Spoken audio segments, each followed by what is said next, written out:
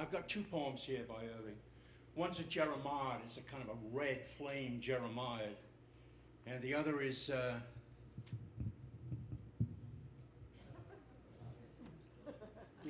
kind of, I guess the other one is to some degree the personal price in terms of your relationships of being a Jeremiah. And I'll read that one first. It's a bit more nuanced. I'll see if I can catch the shifts of tone on the wing.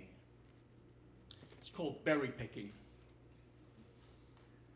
Silently my wife walks on the still wet ferts. Now dark green the leaves are full of metaphors. Now lit up as each tiny lamp of blueberry. The white nails of rain have dropped and the sun is free. And whether she bends or straightens to each bush to find the children's laughter among the leaves, her quiet hands seem to make the quiet summer hush. Berries or children, patient she is with these. I only vex and perplex her. Madness, rage are endearing perhaps put down upon the page. Even silence, day-long and sullen, can then enamor as restraint or classic discipline. So I envy the berries she puts in her mouth, the red and spurting juice that stains her lips. I shall never taste that good to her, nor will they displease her with 1,000 barbarous jests. How they lie easily for her hand to take, part of the unoffending world that is hers. Here, beyond complexity, she stands and stares and leans her marvelous head as if for answers.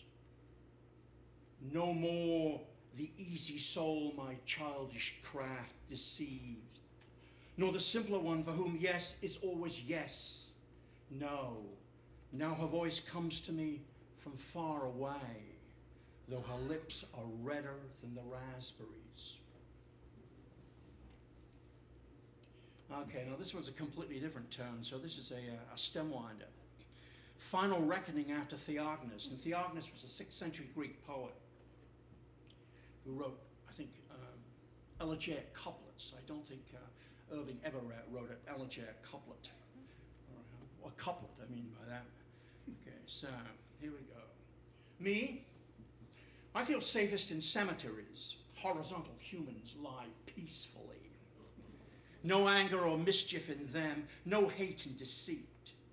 Even if darkness comes when I find myself standing near a slab, time and fierce squalls have tilted towards me so that I think of the moles underfoot tearing the flesh clean off the skeleton.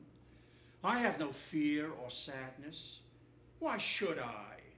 The dead are surely more fortunate to be done at last with life's ills and chills, with the lies needed for mere survival and the mean compromises each must make before he can call some small space his own. Bah, the comedy is not worth a frog's fart. Only priests and rabbis think otherwise, metaphysicians and crazed Bolsheviks. For myself, I love the tranquil boneyards, both for the evergreen moral they teach and for the asylum they give against the violent longings that agitate the caged animals of Chicago and Madrid, of Moscow, Belfast and London.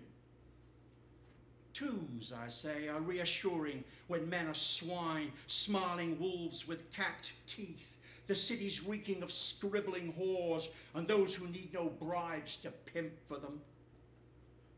To these, O Zeus, send plagues, destroy them all. Don't leave behind a single specimen and rid the earth of locusts, snakes, and weevils. Let the new seedlings come up tall and green.